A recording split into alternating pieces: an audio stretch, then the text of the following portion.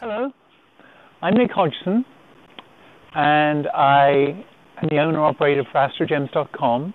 And Astrogems.com has been involved with the mitigation of karma and has a particular interest in remedial influences to overcome negative karma through Vedic astrology, as well as predictive astrology. In other words, we want to know what's happening in the future, and we want to be able to opportunistically benefit by knowing that information. Years ago, I had a very interesting experience. It was over 30 years ago. I had a very competent Vedic astrologer give me a reading, and he indicated that it was in November of that year, for 2 weeks, that I had a particularly negative occurrence likely to occur in my house of transport. And so I talked to him, well, what can I practically do about this? And he made a suggestion, well, you could double your insurance if you're traveling or something along those lines. So what I did actually do was I fully comprehensively insured my vehicle, my car. And at the time, that was very uncharacteristic. It was the first time I ever did it because I lived on a fairly healthy budget, shall we say, and having full coverage wasn't something that I normally did. So anyway, I did that. As it turned out, that particular period, I was traveling to England, and I was away from home, away from Encinitas, California, and I lent the car to my friend, and he parked it outside my house on the street, and a drunk driver came careening around the corner and totaled all 4 panels down one side, literally from the back to the front of the parked vehicle, and then tried to take off, but someone saw him and he got caught. And he had no financial wherewithal. He didn't have a driver's license. He was just an alcoholic, basically. And so that happened exactly in that period of November, during that 2-week window. And so that really got my attention. That really gave me even more added respect to Vedic astrology. And so I went to the insurance company and we got several quotes. It was around $4,000 repair bill. I said to Farmers Insurance, give me a $3,000 check and I'll fix it myself. And they were delighted with that concept. So they wrote out a check pretty quickly and handed it to me. I remember that experience quite humorously. And so then I got the car fixed in Mexico, Tijuana, for about $600 and pocketed the change. And it was a very beneficial way of taking advantage opportunistically of seeing ahead of time that potential negative karma. Now what that does is that brings me up to the subject at hand. I have a keen interest for some reason in eclipses. I'm not a professional astrologer. I'm very preferential to astrology that has the ability to give predictive information. And I tuned into things that Shakespeare has said, that the Bible says about eclipses and astrology. And so there's been many eclipses in the last 30 years, and I haven't really taken much notice of them. I've looked at a few, the scenarios of the planetary positions around them, but they haven't really grabbed my attention. This time, it's completely different. Completely different. And so I want to get into explaining some of the astrological aspects of the solar eclipse coming in August 21st, touching on a little bit the partial lunar eclipse over Asia, North Korea, China, Australia, India in August 7th, 2 weeks earlier, which might have a relationship of amplitude on the August 21st solar one. That's up for debate. Because it's hitting so close to home, it's only covering America.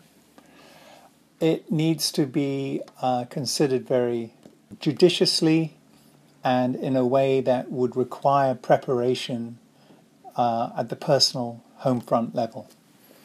I would just like to back up a little bit. I have a lot of respect for William Shakespeare, and in his plays and sonnets he wrote about eclipses being extremely negative events potentially. And of course, in Elizabethan England at that time, they probably weren't very aware of the lunar eclipses or the partial eclipses, but only seemed to be aware of the total or near total solar eclipses that would cast a dark shadow over the land. And historians at that time, etc., would be, very wary of negative events coming after those eclipses. So there's a part of King Lear where the Earl of Gloucester broaches the subject of eclipses. And this is what he says. These late eclipses in the sun and moon portend no good to us. Though the wisdom of nature can reason it thus and thus, yet nature itself, scourged by the sequent events, love cools, friendship falls off, brothers divide, in cities mutinies, in countries discord, in palaces treason, and the bond cracked twixt son and father. This villain of mine comes under the prediction, there's son against father, the king falls from bias of nature. There's father against child, we have seen the best of our time, machinations, hollowness, treachery, and all ruinous disorders follow us disquietly to our graves. Here the Earl of Gloucester demonstrates his understanding and respect for astrology. An eclipse is a rare occurrence and one of the most powerful and ominous events in astrology. It portends conflict, upheaval, and drastic, usually painful change. Where a total solar eclipse can be seen, an entire establishment can be violently supplanted by a new order, if conditions are right in the astrological charts of the ruling figures. Gloucester associates the troubles and intrigue in Lear's realm to the recent eclipses there. The Bible itself endorses the signs of the stars, the constellations. And to support this, I'll just read a couple of parts from the Bible. And there shall be signs in the sun and in the moon, in the stars and upon the earth, distress of nations, with perplexity, the sea and the waves roaring, men's hearts falling for fear, and for looking after those things which are coming on the earth. For the powers of heaven shall be shaken. Luke chapter 21, verse 25 to 27. And there's another part from Genesis, chapter 1, 4, 15. And God said, let there be lights in the expanse of the sky to separate the day from the night, and let them serve as signs to mark seasons and days and years. And let them be lights in the expanse of the sky to give light on the earth. And it was so. And let them serve as signs to mark seasons and days and years. And then in Job it says, can you bring forth the Mazzaroth, which is in Hebrew for the zodiac, in their seasons, or lead us out the bear with its cubs, an astrological constellation? Job chapter 38, 32. The first total solar eclipse to appear in America in 26 years is going to occur, as I mentioned earlier, on August 21st, 2017. It's 99 years since one has been accessible to Americans from coast to coast, and it will be in an arc from northern Oregon to North Carolina. It is also the first total solar eclipse that is only visible to America, no other nation, since before the nation's birth in 1776. That's of particular interest because it's literally bullseyeing one nation. It's not sharing astrological indicators with any other nation. It's an event that, if it didn't have malefic planets strongly associated with it, I wouldn't be doing this talk. The question mark surrounds a little bit about what is America's natal chart. And for that, I've been advised to follow Yogi Karb's chart for America. There are some other similar charts. America essentially was born July 4th, 1776 in Philadelphia, Pennsylvania. And in an undetermined time leaves it open to some speculation, interpretation. But the birth time either yields Leo or Sagittarius rising, with an ascendant of 29 degrees in Leo, or alternatively Sagittarius rising. 2 degrees Moon in Aquarius, or alternatively 6 degrees in Aquarius. So Sagittarius rising or Capricorn Moon with Gemini rising on some earlier ascendant. So essentially you have a algorithm you can evaluate looking at the chart for America and tying it in to planetary positions with this eclipse. And if there weren't so many negatives, again, I wouldn't be urging people to judiciously prepare for the aftermath of this event. This is essentially the message of this talk. I'm going to talk a little bit more about the full solar eclipse that's going to occur to America in August. And it's preceded, as I said, by a partial lunar eclipse. This lunar eclipse is tightly opposed by Mars, 4 degrees, and tightly aspected by Saturn, 6 degrees, and close to conjunct Ketu. This makes it malefic for either natal chart. And Mars is obviously a ruthless, warlike, angry planet when debilitated, when weakened, when malefically placed. It can be courageous and brave and enduring in its positive aspects, but all these aspects are in the negative relationship. Saturn is a cleansing, removing, purifying, with pain related planet. And Ketu can be explosive and sudden. So to have those three things during a lunar eclipse is definitely malefic. However, it's only a partial lunar eclipse. So its relationship, its impact over America isn't going to be as strong. However, you could consider it to be a precursor, laying the foundation, laying the groundwork, it's kind of like a sneeze before the cold, maybe an infection before a fever prior to the solar eclipse. The solar eclipse is nearly conjunct Mars, conjunct Ketu, and loosely squared by Saturn, and this is also extremely malefic in a chart. The solar eclipse is opposite America's moon in the Carver chart and is loosely conjunct America's ascendant in that chart. America's ascendant is also squared by Saturn during this time in the Carver chart, Yogi Carver chart. In addition to both America's possible charts, America's Mars is opposed by Saturn, conjuncted by Mars, and continues to be tightly aspected by Saturn during both the eclipses. In both eclipses, Ketu is right on the cusp of Aquarius and Capricorn, which is near America's moon. Just how near depends on which chart you use. As I said earlier, there's some discussion about what America's true natal chart is, but it's somewhere in that area. In both eclipses, Rahu is close to America's sun. Now, add that to the fact that we're in a Rahu Dasha. America is in this long Rahu Dasha, which is a fairly compulsive and kind of out of control type of planet. It's not a planet, of course, it's an invisible planetary energy field pertaining to the node of the moon. But with the Sagittarius rising chart, the solar eclipses very closely oppose America's moon. In either chart, the moon rules malefic houses, either the 12th or 8th house. So no matter which chart you subscribe to, America has a very, very malefic overview. The partial lunar eclipse is relatively malefic, nothing that would get me up and do this talk about, but coupled with or reinforcing the total solar eclipse, that really means we should be getting organized to prepare for the worst.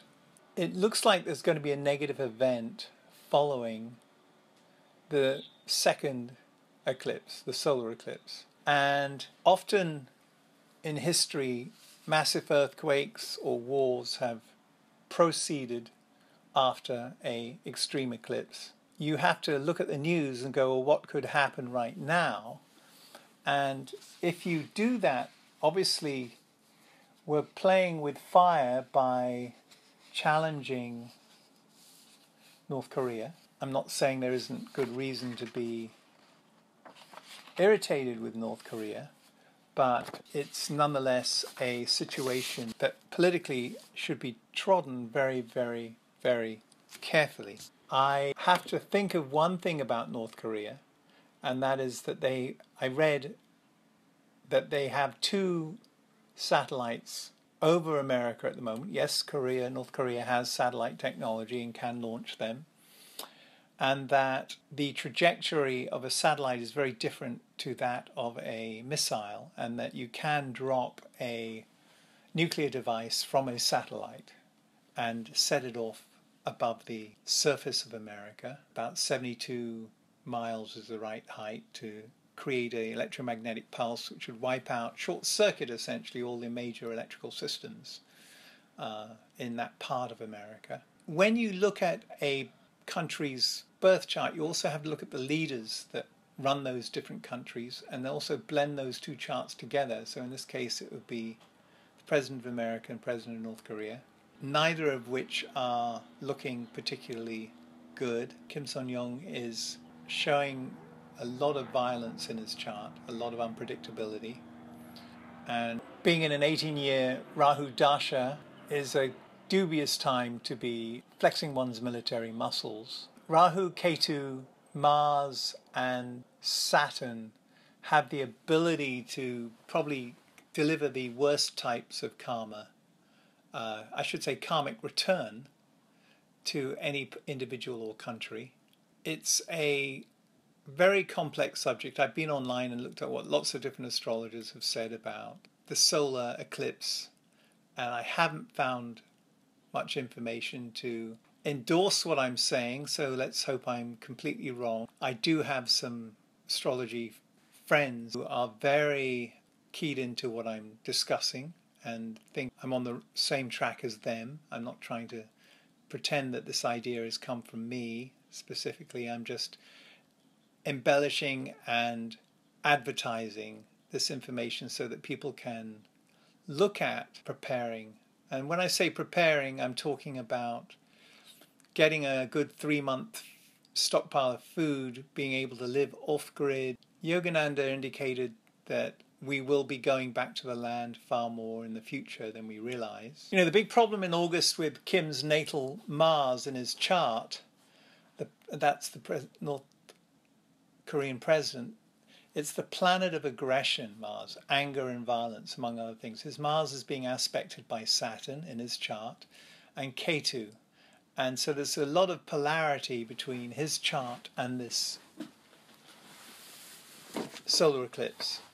And it's becoming especially tight around the second eclipse and still building for a few days after that. On August 27th, Mars is in the sky, is exactly opposite his natal Mars, while Ketu is virtually exactly conjunct his Mars. Saturn aspects his Mars to within 3 degrees, and this amounts to a very intense triple teaming by the Malefics on his Mars, which is exponentially worse than the effect of any one malefic by itself.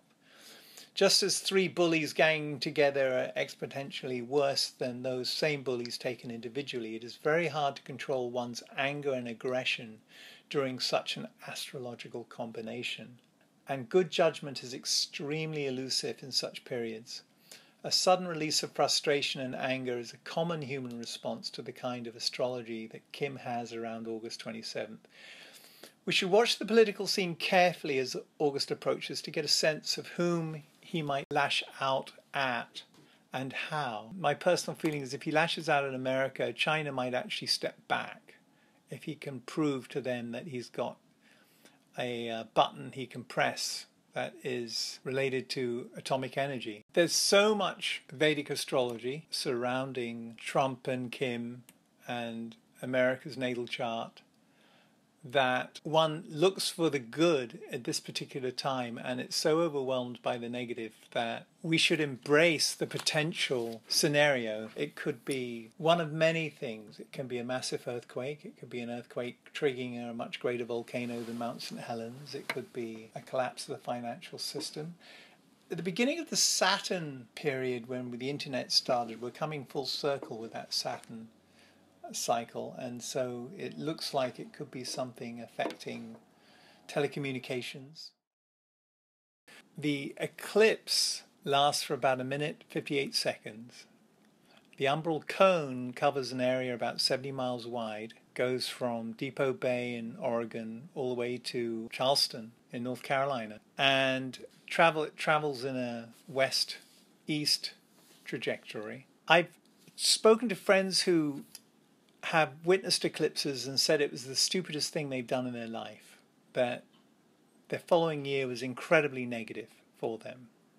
I've written a page on my website about advice from different Indian saints advising people not to go out during eclipses, to cover the food, to not eat during an eclipse, to pray and meditate during the eclipse, to draw the curtains and not allow any light in if it's a solar one or even a lunar one, and even try to stay indoors preceding and after it by a good 6 or 8 hours. I know personally I will not be having my businesses open that day. My employees will be staying at home and doing what they feel is the judicious thing, and they definitely won't be going out and watching it because they've got so much anecdotal information on how extremely negative this vibration of event is. Nikolai Tesla said, if you want to find the secrets of the universe, think in terms of energy, frequency, and vibration. And that's exactly what I'm talking about with this partial lunar and full solar eclipse. And then he also said, my brain is only a receiver in the universe. There is a core from which we obtain knowledge, strength, and inspiration. Well, we're so completely intertwined and interlocked with our outer cosmos, and yet we're so separated in our dualistic nature that we're completely at a loss to recognize the potency of significant astrological events. Perhaps this talk and the consequent historic prospective events that are going to occur shortly after the eclipse in August will validate a change in one's personal paradigm to a greater degree in thinking about caring for Mother Nature, in thinking about trying to lessen global warming in our personal lives. Prepare to be off-grid, prepare to live off-grid, get a veggie garden, get fertilizer, get a compost pile going, plant fruit trees, store dehydrated foods, maybe dig holes and bury them so they're out of sight, out of mind. Get some nutrition for your neighbors. Team together. Study self-sufficiency in all its many forms.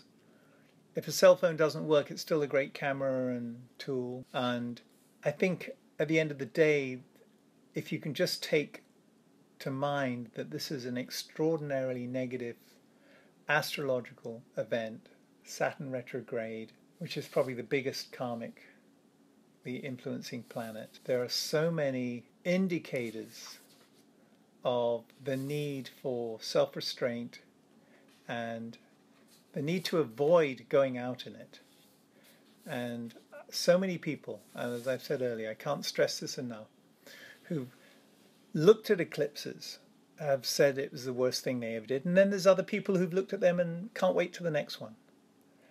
But there's always anomalies to every rule, and it's up to your intuition to decide what course you're going to take. Paramahansa Yogananda, Swami Shivananda, Karunamayi Ma, a great saint called Mata Amritanandamayi or Amma, all advise strongly about going out in an eclipse and looking at it.